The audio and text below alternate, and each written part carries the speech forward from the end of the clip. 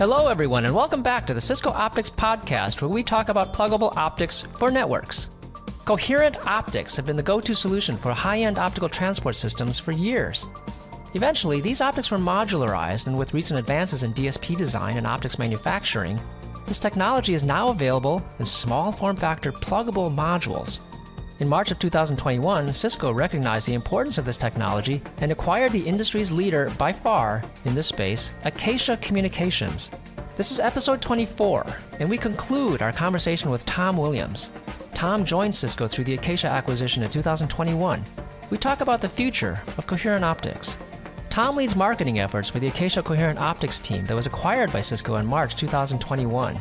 Tom has spent over 20 years developing optical transmission equipment ranging from 10 gig to 1.2 terabit.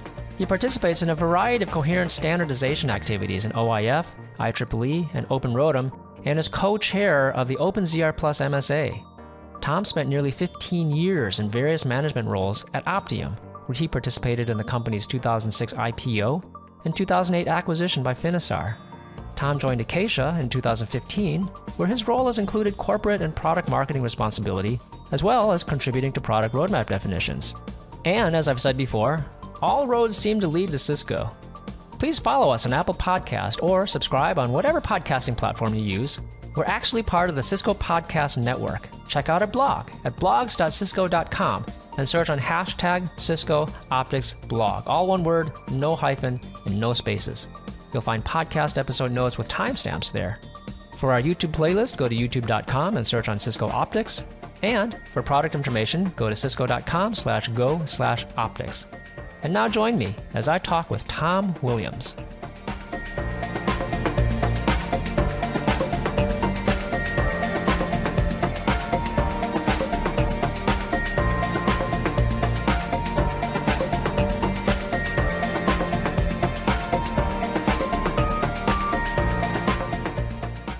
So, 400G ZR was done by OIF. What's next? What do you see next, whether it's OIF or some other standards body? So, going through, we tend to think about it in three main categories in terms of this 400 gig generation. So 400ZR was done first. Open ROADM defined a carrier-based solution with higher performance and more functionality and kind of the OTN framing the carriers needed. And then there's what's called OpenZR Plus MSA that kind of took some of the performance elements of Open ROADM and put it back into an Ethernet optimized solution that plugs into a router and sort of is the balance between the two things, because 400ZR was very laser focused on a specific use case. But when you look at the broader market, there's a lot of other applications that either want the higher performance, or maybe they want the 400 gig operating model, but they want to be able to drop down to 200 gig so they can address a longer reach, and then OpenZR Plus addresses all of those kinds of things. So those are the three main categories of how we, there's lots of other ways that people use the solutions that are, closely related to that, but they're the main three ways that we think of that generation.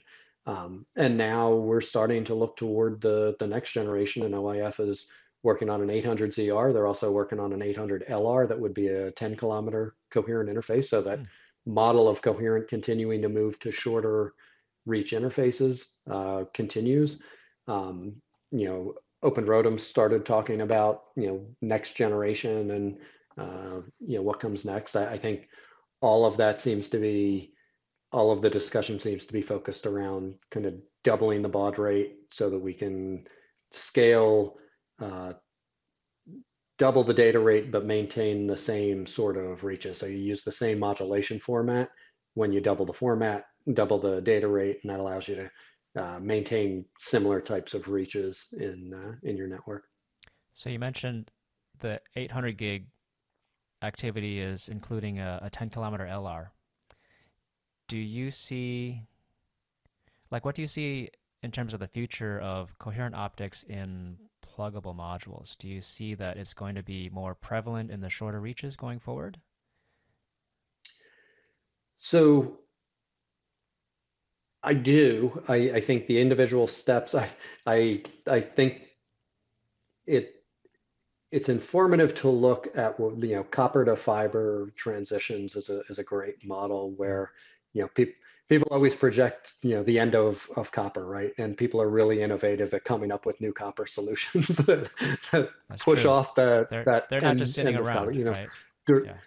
Yeah, I mean, so I while on one hand, yes, I do absolutely believe Coherent is going to continue to migrate to short, and ultimately, I think Coherent will be used inside data centers. Um, I I also know that direct detect solutions and vendors who are working on those solutions are not going to stand still, and they're going to continue to innovate and come up with new solutions. So our our challenge is always, and that's I think for a lot of people in the standardization activity. I think that's part of what they see going on right now is that what we're doing in coherent standardization today is laying the groundwork for where we ultimately need to go. And we're still working through some very challenging uh, questions in standardization. I would say, um, the coherent standardization has made it so uh, the interfaces can talk to each, can interoperate. I don't think it's quite to the point that client optics is, where if you take vendor A and vendor B, it will interoperate over a well-defined link, and partly because even in something like 400ZR, the links are more complicated. You've got muxes and demuxes and multiple channels, and there's a lot more going on in a link than Hmm. just having a fiber between the two interfaces. And so that makes things a bit more complicated, but there's still conversations that the standards bodies are working through that I think is good, important work that needs to be done, because ultimately these are the things that need to be worked out if coherent's going to move to even shorter reaches. I mean, I think you mentioned something really important. The fact that there are more things going on, that these are pretty complicated, pretty complicated devices. To me, it seems like it's a big barrier to entry. Like you need like really smart, capable people designing these, manufacturing them, maintaining them. Is do you feel the same way? Because I've made statements about just in client optics getting to 100 gig, we start to see the complexity, start to ramp up. And in my opinion, that's kind of a barrier to entry where because there are more things that can go wrong. So you just have to have a better organization underneath your, to make products, right? You have to have a more robust organization behind you to to make sure that everything goes smoothly because there are just so many more things that can go wrong. And if you don't stay on top of them, they will go wrong if you don't take care of it. Is that your view of coherent optics as well? Like, do you think that it's still kind of specialized at this point? Yeah, I mean, I think what you're touching on there, and I think a lot of the things we talked about with coherent optics and the complexity of all the different functions and um, the signal processing and everything, a lot of that is becoming necessary even in direct detect, right? And DSPs are widely used in direct detect. They're all parallel interfaces, so you've got a lot of different components and PICs that have a lot of functionality and everything. And so the trade-off becomes a little bit different. They're almost converging in some respect, where we're getting with the integration in coherent, we're sort of simplifying how to make a coherent interface, but also the direct detect is getting more complex as well. And so um, I do think I think it ties back to the capabilities that I saw when I came to Acacia. Um, that's a big part of what has made Acacia successful, I think, is because there's that infrastructure of all of the different expertise and capabilities and everything. And um, I think it really is key, but I think it's becoming key everywhere, right? I think it it really is. All these devices are getting more and more complex, and uh, it, it it really is important that you have a broad range of expertise. I think it's the right way to be structured to do these things well. I, I agree. Sometimes I question myself though, because sometimes I wonder, am I just taking a narrow view? Like, is that expertise required just now because it's still kind of new? Because my opinion is you still need that solid talent base behind you, even in the long term. However, a valid counterpoint would be, well, once it matures, then it starts to become more widely available. And you could look at, say, 10 gig, like as an example. When I've heard, I wasn't in this industry at the time, but when we went from SFP 1 gig to 10 gig SFP plus, I heard a lot of people said, "Oh my God, this is so hard, right? Factor of 10 in the bandwidth. How in the world are we going to do it?" Well, years later, we don't even blink about it now, right? Because whatever hard work was required was done. Now that it's been manufactured in, gazillions, I don't know the exact number, but we're talking millions, right?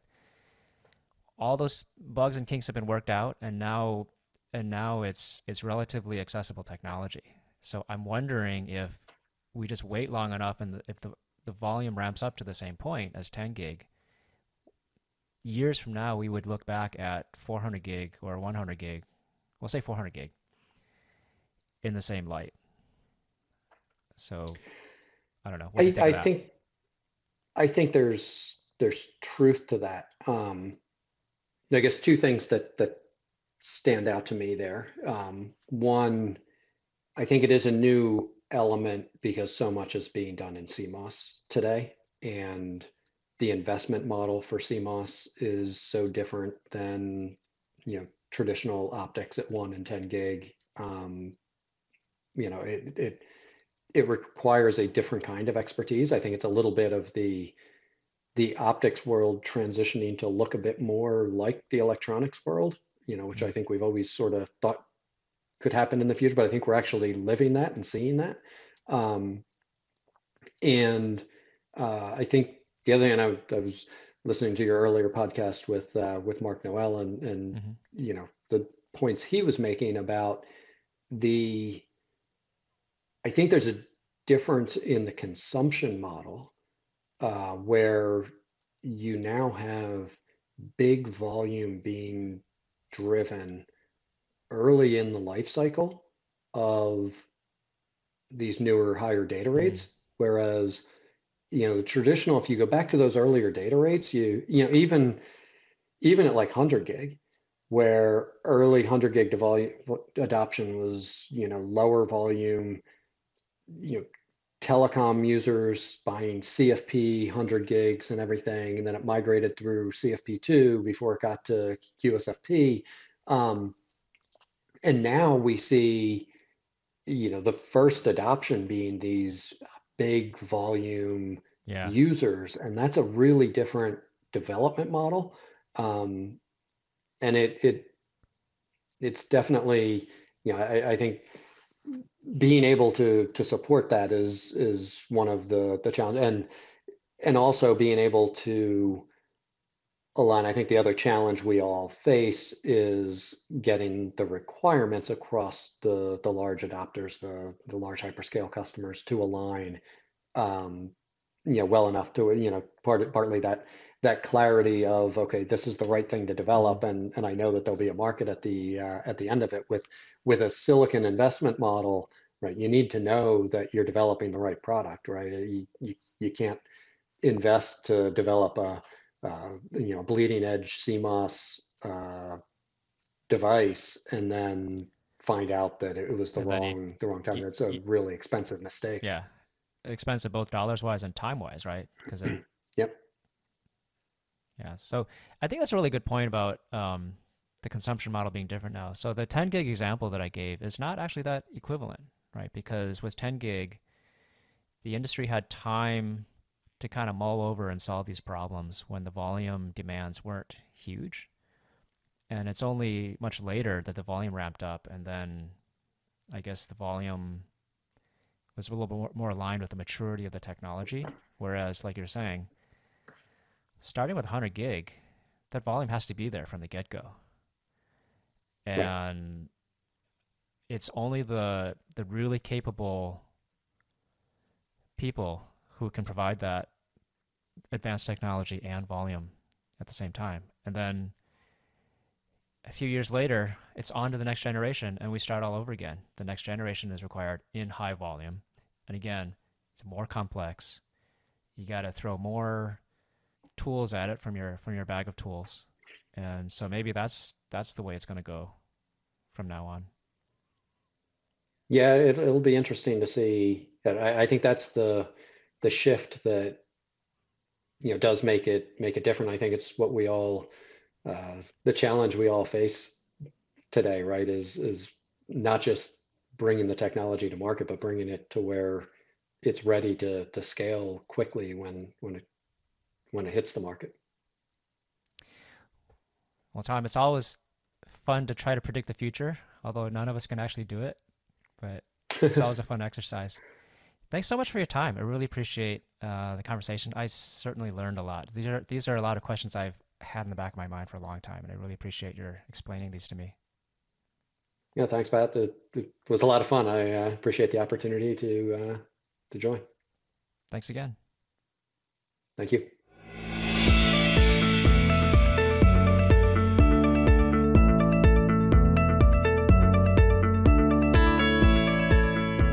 That was the final part of my conversation with Tom Williams. Follow us on Apple Podcast and leave a review, or subscribe on whatever podcasting platform you use. You may see the Cisco Podcast Network come up when you search for Cisco Optics Podcast. That's where we live, and you can find other great podcasts there too. And we'd really appreciate you helping to get the word out. Share this with friends and colleagues that come to mind when you think of network technology and optics. Also, check out the Cisco Optics blogs at blogs.cisco.com and search on hashtag Cisco Optics blog, no spaces and no hyphens. We also have this podcast and educational videos on YouTube. Just go to youtube.com and search on Cisco Optics. Thank you for listening. This is Pat Chow, Product Manager at Cisco Optics. In the next episode, we'll start a brand new conversation with a new guest. Until next time.